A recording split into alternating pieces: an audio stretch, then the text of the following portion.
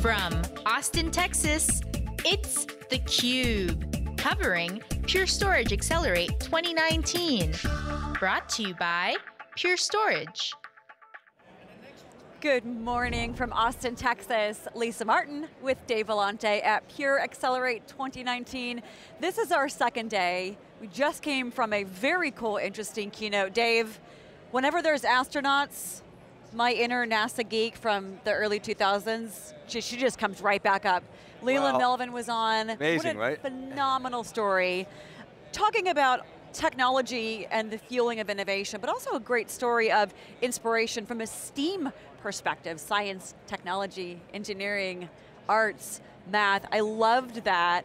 And fun. Very fun.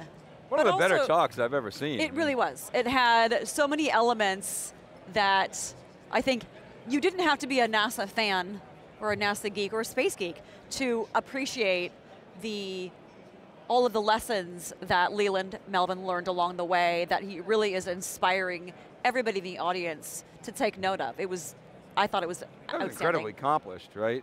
I mean, scientist, MIT engineer, played in the NFL, went to space. He had some really fun stuff when they were messing around with gravity. Yes. I never knew you could do that. He had like this water bubble. Yep. I'd never seen that before, and they were throwing M&Ms inside, and then he consumed it and choked on it, which was pretty funny. Yeah, well, it was near and dear to me. I worked with NASA, my first job out of grad school. Really? I did, and managed biological payloads that flew on the space shuttle, and the mission that he talked about that didn't land, Columbia, that was the mission that I worked on. So when he talked about that countdown clock going positive, I was there on the runway with that. So for me, it just struck a chord of So this is, history. of course, the 50th anniversary of the moonwalk. And you know how I have this thing about watches, kind of like you have with shoes? And, hey, no, handbags. Is that not true? Oh, it's handbags for you? Yes. I know, that was a terrible thing for me to say. But that's okay. You have great shoes, so I just assumed. But not good to make assumptions. So I bought a moon watch this year, which was the watch that Neil Armstrong used to, not the exact one, but similar one, right? Yeah. And it actually has an acrylic face, because they're afraid if it cracked in space, you'd have glass all over the place. Right. So anyway. Little nostalgia there. Well, one of the neat things too is as you look at the mission that President John F. Kennedy established in the 60s for getting a man in space in that 10-year period, that being accomplished, and kind of a parallel with what Pure Storage has done in its first 10 years of tremendous innovation. This keynote, again, day 2, standing room only, at least about 3,000 people or so here. Storage, as James Governor said, your friend and also who keynoted after Leland this morning, you know, Mark Andreessen, software is eating the world, storage is eating the world. We have to have secure locations to store all this data so that we can extract maximum value from it. So a nice parallel between the space program and Pure Storage's achievements. James is really good, isn't he? I mean, he had to follow Leland, and I mean, again, one of the better talks I've ever heard. But James is very strong. He's funny, he's witty, he cuts to the chase. Yes. He always tells it like it is. He's Monk Chips is very, very focused on developers, and they do a really good job there. One of the things he talked about was S3 and how Amazon uses this working backwards methodology, which maybe a lot of people don't know about, but what they do is they write and rewrite and rewrite and vet and rewrite the press release before they announce the product. And then even before they develop the product. So they write the press release, and then they work backwards from there. So this is the outcome that we're trying to achieve.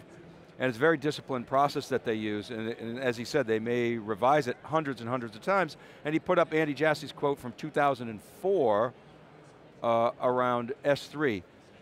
That actually surprised me, maybe I read it wrong. No, it was 2004. Yeah, because S3 came out after EC2, which was 2006, so I don't know, maybe I'm getting my dates wrong, or I think James actually got his dates wrong, but who knows?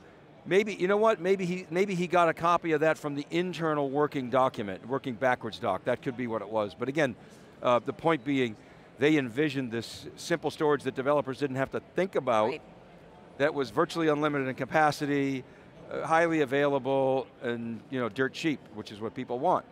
And so he talked about that, and then he gave a little history of the Dell Technologies families, and I tweeted out this in a funny little, basically Pivotal, VMware, EMC, and Dell, and their history. Dell was basically IPO in 1984, and then today. Yeah. There's a few things in between, I know. But he's got a great perspective on things, and I think it resonated with the audience. Then he talked a lot about Kubernetes, jokingly, tongue-in-cheek, how Kubernetes everybody thought was going to kill VMware. But his big takeaway was, look, you got all these skills, virtualization skills, core database skills. I would even add to that, understanding of how storage works, and I always joke, if your career is based on managing LUNs, you might want to rethink your career. But his point was, which I liked, it was, look, all those skills you've learned are valuable, but you now have to step up your game and learn new skills. You have to build on top of those skills. So the history that you have and the knowledge that you've built up is very valuable, but it's not going to propel you to the next decade. And so I thought that was a good takeaway, and it was excellent talk. So, looking back at the conversations yesterday, the press releases that came out, the advancements of what Pure is doing with AWS, with NVIDIA, with the AI Data Hub, for example, delivering more of their portfolio as a service to allow businesses, whether it's a law firm like we talked to yesterday, a utility, or Mercedes, AMG Petronas Motorsport, to be able to access data securely, incredibly quickly, recover it, restore it, absolutely critical, and really can be game-changing depending on the type of organization. I want to get your perspectives on some of the things that you heard anecdotally yesterday after we wrapped, in terms of the atmosphere, the vibe, the thoughts on Pure's next 10 years. Yeah, so several things. Just some commentary. So it's always good at night. You go around, you get a lot of data, or we sometimes call it metadata. I think one of the more interesting announcements to me was the block storage on AWS. I don't necessarily think this is going to be a huge product near term for Pure in terms of meaningful revenue. But I think it's interesting that they're embracing the trend of the cloud, and they're actually architecting cloud solutions using Amazon services and blending in their own, supergluing their own, I mean it's not really superglue, but blending in their own software for their customers to extend. Now, some of the nuances, I don't think they're going to have better write performance. I think they'll have better read performance. Clearly they have better availability. I think it's going to be a little bit more expensive. All these things are TBD. That's just my take based on looking at what I've seen and talking to some people. But to me, the important thing is that Pure is embracing that cloud model. Historically, companies that are trying to defend an existing business, they retreat, they denigrate, they don't embrace. We know that Pure is going to make more money on-prem than it does in the cloud, at least I think. And so it's to their advantage for companies to stay on-prem. But at the same time, they understand the trend is your friend and they're embracing that. So that was kind of one thing. The second thing I learned is Charlie Giancarlo, spent a lot of time with him last night, as did you. He's a bit of a policy wonk in very sort of narrow areas. He shared with me some of the policy work that he's done around IP protection, and not necessarily on the side that you would think.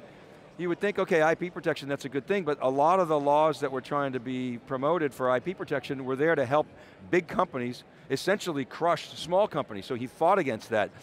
He shared with me some things around net neutrality. You think you know which side of net neutrality he'd be on? Not necessarily, so he had some really interesting perspectives on that. We also talked to, and I won't share the name of the company, but a very large financial institution that's betting a lot on Pure. Was very interesting to me. This is one of the brand names, everybody would know it if you heard it, and their head of storage infrastructure was here at the show. Now, I know this individual, and this person doesn't go to a lot of shows. Maybe a couple a year. This person chose to come to this show because they're making an investment in Pure in a fairly big way, and they spent a lot of time with Pure management expressing their desires as part of an executive forum that Pure holds. They didn't really market that a lot. They didn't really tell us too much about it because it was a little private thing, but I happen to know this individual, and I learned several things. They like Pure a lot. They use it for a lot of their workloads, but they have a lot of other storage. They can't necessarily get rid of that other storage for a lot of reasons. Inertia, technical debt, good tickets at the baseball game, all kinds of politics going on there. I also asked specifically about some hybrid companies' products where the cost structure is a little bit better. So this gets me to Flash Array C. And we talked to Charlie Giancarlo about this, about as flash prices come down, it opens up new markets. I got some other data yesterday and today that, that flash array C is not going to be quite priced, we don't think, as well as hybrid arrays. It's closing the gap. It's between $1 and $1.25, $1.50 dollars per gigabyte, whereas hybrid arrays, you're seeing half that, 70 cents a gigabyte. Sometimes as low as 60 cents a gigabyte. Sometimes higher as $1, but the average around 65, 70 cents a gigabyte, so there's still a gap there. Flash prices have to come down further. The other thing I learned, I'm going to just keep going. Go ahead. The other thing I learned is that China is really building a lot of fab capacity in NAND to try to take out the thumb drive marketplace. So they're going to go after the low end. So companies like Samsung and Toshiba just renamed the company, I can't remember the name of the company, but Micron and the NAND, flash NAND manufacturers are going to have to now go use their capacity and go after the enterprise, because China fab is going to crush the low end and bomb the low end pricing. Somebody else told me about a third of flash consumption is in China now. So interesting things going on there. So near term, flash array C is not going to just crush, spinning disk and hybrid. It's going to get closer and it's going to slowly eat away at that. As NAND prices come down, it really could more rapidly eat away at that. So that's just, I learned some other stuff too, but I'll take a breath. So one of the things I think resoundingly that we heard, not just yesterday on the program day, but even last night at the executive event we were at, is that from this large financial services company that you mentioned, Pure Storage is a strategic partner to many organizations from small to large that is incredibly valued. To your point, this gentleman only goes to maybe a couple of events a year, and this is one of them. Right. This is a company that in its first 10 years has embraced competition head on. I loved as you talked about yesterday, 10 years ago, they just drove a truck through EMC's market share and started ripping and replacing. They're bold, but they're also doing it in a way that's very methodical. They're working on bringing, changing companies' perspectives of even backup data as becoming an asset. So put it on flash, because if you can't rapidly restore that, if there's an outage, whether it is an attack or it's unintentional, human related, and that data can't be recovered quickly, you're in a big, big problem. And so them as a strategic component of businesses in any industry, I think was a very resounding sentiment that I heard and felt yesterday. Yeah, this ties into TAM expansion, what we talked to Charlie Giancarlo about. New workloads with AI as an example, flash array C, lowering prices will open up some of those new workloads. Data protection backup is clearly an opportunity, and I think it's interesting, you're seeing a lot of companies now a lot of vendors announce flash-based recovery systems. I'll call them recovery systems because I don't even consider them backup anymore. It's not about backup, it's about recovery. Oracle was actually one of the first to use that kind of concept with the zero data loss recovery appliance. They didn't call it backup, call it recovery. So it's all about fast and near instantaneous recovery. Why is that important? Because as companies move toward a digital transformation, and what does that mean? What is a digital business? Digital business is all about how you use data and leveraging data in new ways to create new value, to monetize or cut costs. And so being able to have access to that data and recover from any inaccess to that data in a split second is crucial. So Pure can participate in that. Now Pure's not alone.